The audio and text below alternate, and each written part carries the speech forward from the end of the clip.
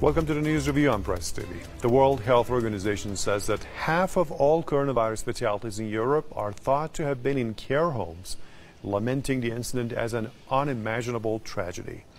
The WHO says the situation of care home residents in Europe is deeply concerning. Now, this as thousands of care home residents in the UK have already died of COVID-19.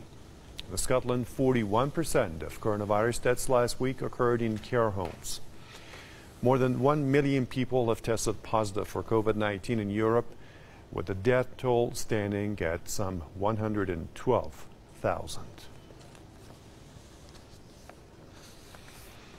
Well, that's an unbelievable situation there. So let's get some insight and some more information. So joining me will be Jerome Hughes, our correspondent in Brussels, and Yanis Koutsomitis, European Affairs Analyst, who's joining us out of Athens. Good to see you, gentlemen. To Brussels first.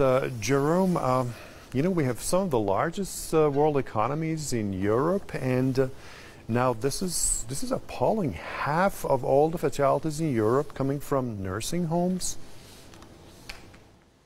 That's right. Now, Behruz, you know, the data is gathered differently from each country, so it's very difficult to get very specific information on this.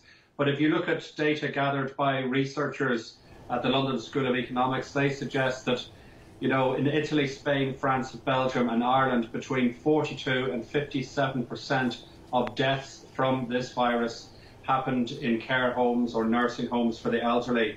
And, you know, in terms of the EU countries, the most robust data, according to academics, is coming from the Republic of Ireland, because they've been monitoring this from more or less the start of the crisis. And there, very good data shows that 54% of the deaths took place in nursing homes for the elderly. And so, of course, it does raise very serious questions. I know that what a lot of the groups, the bodies that represent nursing homes and campaign groups for the elderly and so on, they're saying that what needs to happen is that we need to see the nursing homes and the care homes for the elderly, however you want to describe them, basically implemented into the mainstream health system, so they cannot be seen as any different. There's a differentiation at the moment.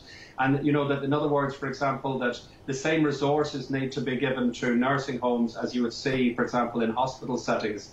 And talking about, you know, personal protective clothing, in terms of as well monitoring how distancing can take place. The big problem with nursing homes is the physical distancing. So obviously, you know, you can have very sick elderly people in nursing homes. Maybe it's not clear that they have COVID-19, but then in that case, it's very easy to spread it across the rest of this the residential area. And so really it comes back down to, according to the experts, once again it comes back down to testing. So really there should be a lot more testing in these care homes, and there you can identify the problem and try to isolate it some way, because obviously the physical distancing, we call it the social distancing amongst the wider community, the physical distancing in the care homes is very difficult to implement. And so of course more resources need to be focused on this. These are the most vulnerable people, because the elderly, of course, if this was a virus, you know, we've all been caught unaware to a certain extent. If this was a virus only affecting children,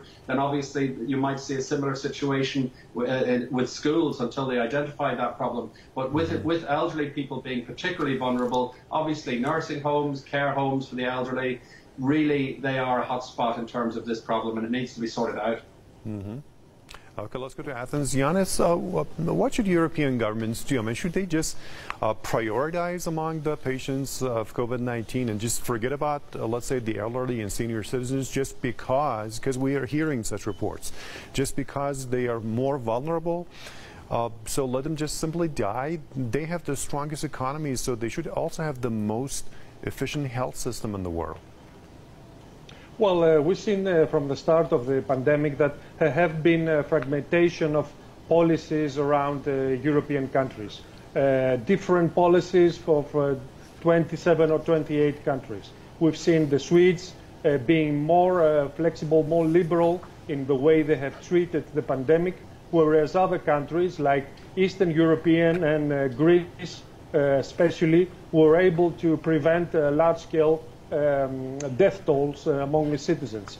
I think the problem lies in, as the colleague said in Brussels, there was lack of protective equipment, there was lack of social distancing, and there was lack of care in this nursing homes that would enable the elderly people to be more protected and not suffer these consequences.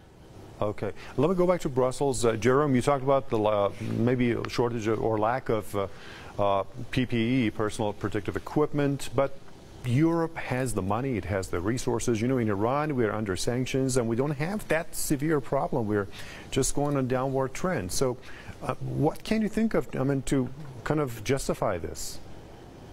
Well, Behruz, as we speak, we have the EU leaders are holding a video conference, and it's being coordinated from the building beside me here in Brussels, the European Council building. And these are the type of issues that are going to be raised, because if you look at countries, you see there was an issue at the beginning when Italy was asking for more help, when Italy was the epicenter of the situation. Italy was pleading for more help from other EU countries in terms of protective equipment, in terms of ventilators and so on. And at that stage, Germany and France, they effectively closed their borders. So it was even difficult to get lorries with equipment from one country to another. So there, you know, the European Commission, which of course is more or less the coordinator of the entire European Union system, it has put its hands up, mea culpa, and said, look, you know, things were bad at the start. There wasn't enough solidarity shown.